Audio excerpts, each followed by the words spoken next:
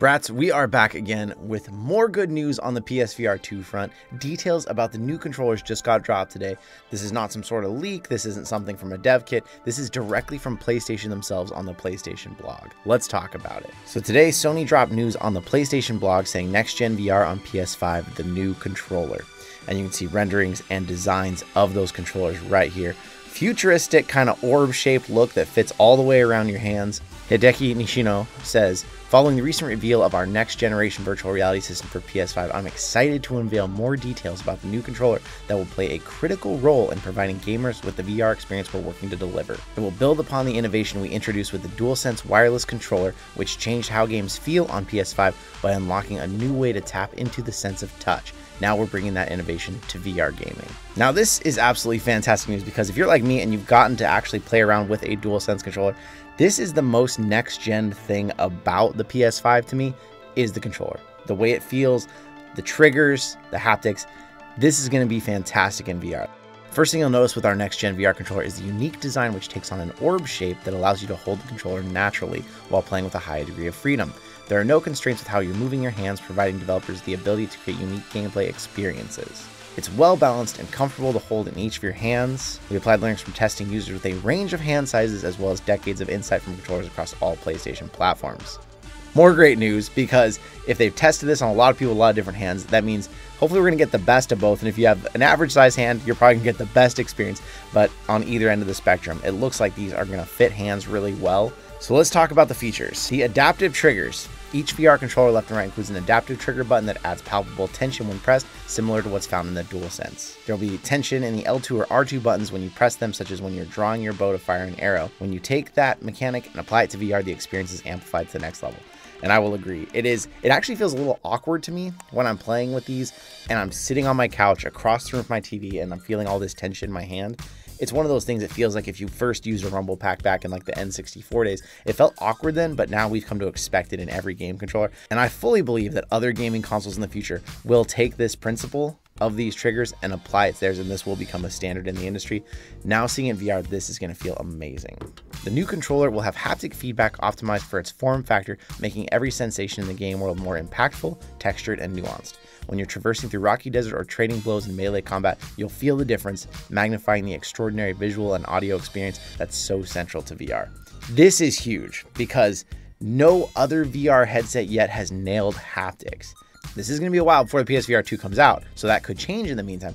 But so far, pretty much the most haptics you get in any controller is just vibrations. The haptics in the DualSense controller, when you're running in Astro's Playroom and you're running across gravel and it switches to running across sand, running across asphalt, it feels so different. When you're pulling back a bow and you feel the tension in there, this will be amazing in VR. It will be so immersive and pull you in so much because it's really cool on the PS5. But again, you're sitting on your couch, you're across the room, you're feeling it in your controller, but it's not the same as when you're actually in there and you only see your virtual hands and you feel it.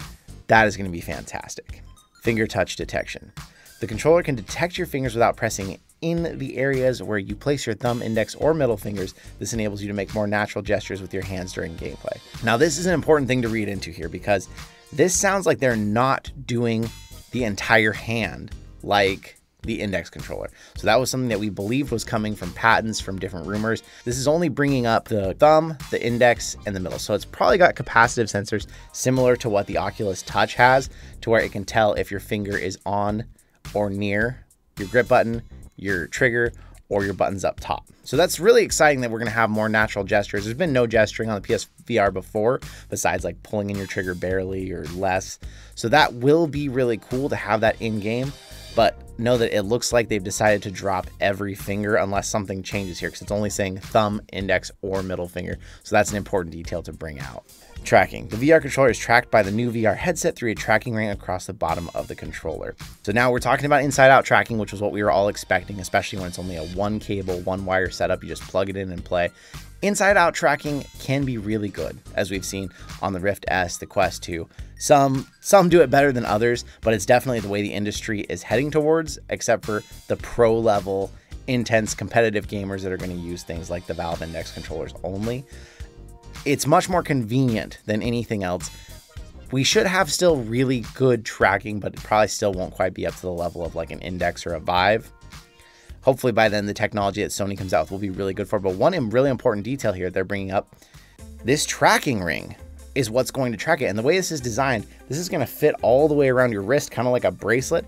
That means there's never going to be a chance to really block the entire tracking ring from the headset unless you're actually reaching behind your back or something.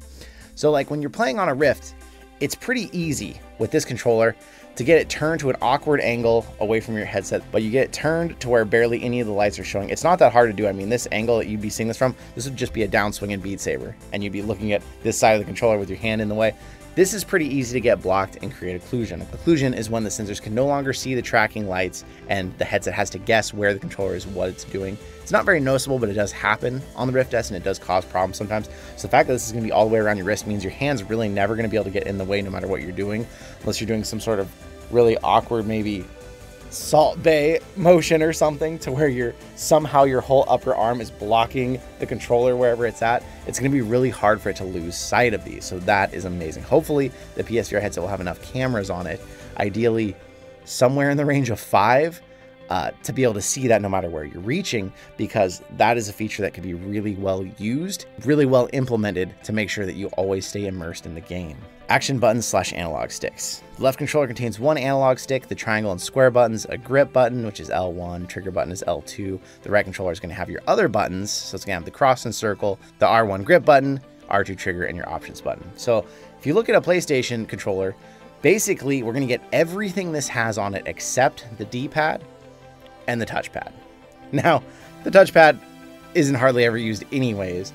The D-pad a lot of times is used, I see in games for either inventory management, optional buttons. Some games don't even use it. So when you're in VR, if you're doing inventory management, hopefully they're going to be coming up with a way in game that feels more real, like The Walking Dead did, where you pull out your backpack, you take something out. You don't really want buttons for inventory management if you're going for immersion. This is fantastic news, but it's completely expected. I hope that no one thought they would make a PSVR 2 without analog sticks after the PSVR 1 didn't have them, and that was such an issue for all of us with the PSVR. I fully expect this. If it's a surprise to you, happy day. Like, it's awesome we're getting it, but this was expected. I'm really happy about that. I'm glad to see that we're gonna have pretty much the full range of everything the controller does, because you're gonna have both your analog sticks on there. I'm sure they'll be pressable. You're gonna have your adaptive triggers, your grip buttons, and then you're gonna have all 4 of your buttons and your 2 options and share buttons. So gonna have pretty much the entire functionality of the DualSense controller built into 2 separate controllers, which is fantastic. So they finish up here saying the teams have collaborated to build our new VR controller from the ground up with the goal of making a huge leap from current gen VR gaming. We're thrilled with the controller we developed, but what matters now is how game creators will take advantage of its features to design the next generation of VR experiences. Prototypes of our new VR controller will be in the hands of the development community soon, and we can't wait to see what ideas they come up with and how the controller helps bring their imagination to life. There's still much more to share about the next generation of VR on PS5. On behalf of all of us, I want to thank you for taking this journey with us. So at this point, I'm going to pass the questions off to you. What do you think about this? Do you like the look of the controllers? Do you think that the design of them is going to feel really natural? I think there's going to be a good balance with having that ring around your hands, but I am worried that having anything bigger than your hands are means you're going to hit them together. You're going to hit them into the headset. We found that with like the Rift S controllers and stuff, any extra thing that reaches out from your hand, it's always possible to hit it and possible that you're going to damage it. So I'm hoping they make these extremely durable. What do you think about the fact that we're getting the analog sticks we've been waiting so many years for? Like I said, I thought it was expected and I never believed they wouldn't have them, so I'm glad. Are you disappointed that it looks like we're not going to get every single finger tracked and it's just going to be your main 3 fingers like the Quest 2 or the Rift does now? What do you think about haptic feedback? I think that is definitely one of the most revolutionary things, that and the triggers about these controllers, but will that still hold up when the PSVR 2 comes out? They've told us it's definitely not coming out in 2021. So that means it's going to be probably at least a year from now. If a Quest 3 comes out, if another competitor enters the market, if Vive ever does something good again, will the PSVR 2 still seem like this huge leap, as they call it, or will it possibly start to fall into ambiguity? Let me know what you think in the comments. I'd love to hear your opinion. I want to say thank you so much for hanging out with me today. Well, we got some exciting news. At least we know something. I can't wait for PSVR 2 personally. I love my PSVR. I still play with it. But let me know what you think, and I will see you in another reality. I want to say the biggest thank you to those of you who have become channel members and any of you who have ever been patrons of ours.